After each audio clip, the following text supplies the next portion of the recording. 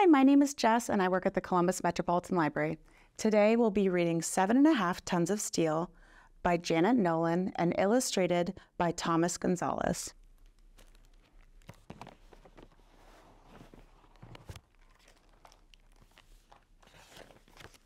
Seven and a half tons of steel. There is a ship, a Navy ship.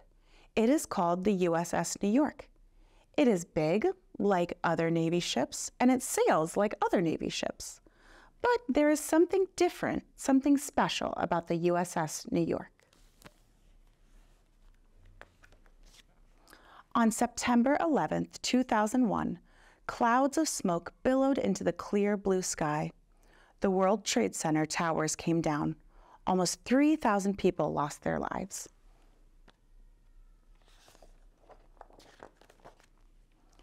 In the days after the towers collapsed, people brought flowers and photographs, stuffed animals and pictures drawn with crayon.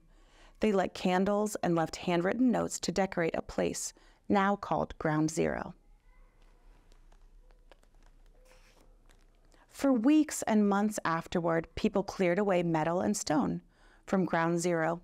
One truck carried a beam made of steel from New York to a foundry in Louisiana.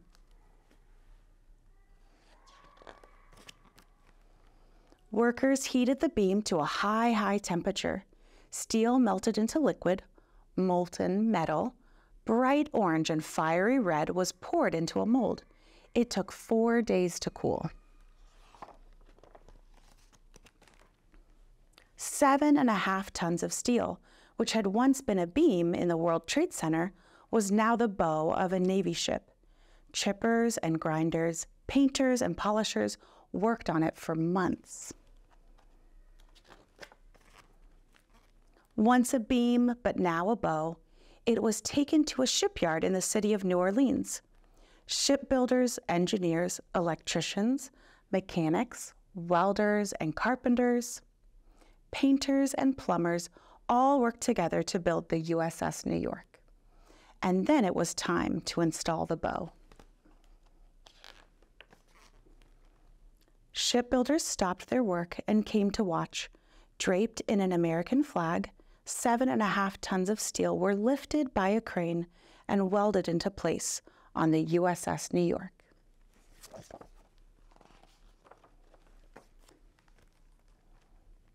Out in the ocean, a storm started to swirl. Wind twisted, water churned.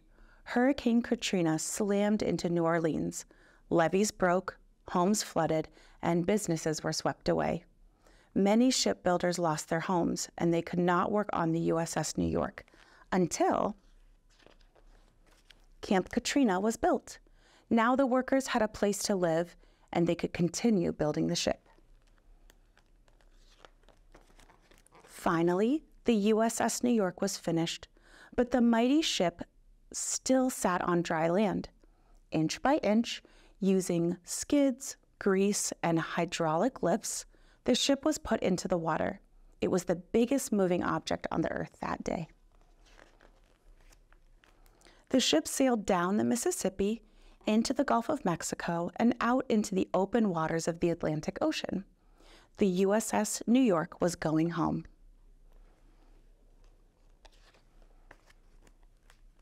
The USS New York sailed past the Statue of Liberty and came to a stop across from Ground Zero, the site where the World Trade Center towers once stood. There was silence on the water, there was silence on the land. The silence was broken by a 21-gun salute. When the ceremony ended, the warship set out to do its job at sea. On September 11th, 2011, the 10th anniversary of the collapse of the World Trade Center towers, the USS New York returned home. The men and women of the United States military services lined the rails of the ship. People came from all over the country and around the world to see the ship that bore the crest, Never Forget. The USS New York is part of our American history. Wherever it sails the high seas, its bow cuts the water. 7.5 tons of steel lead the way.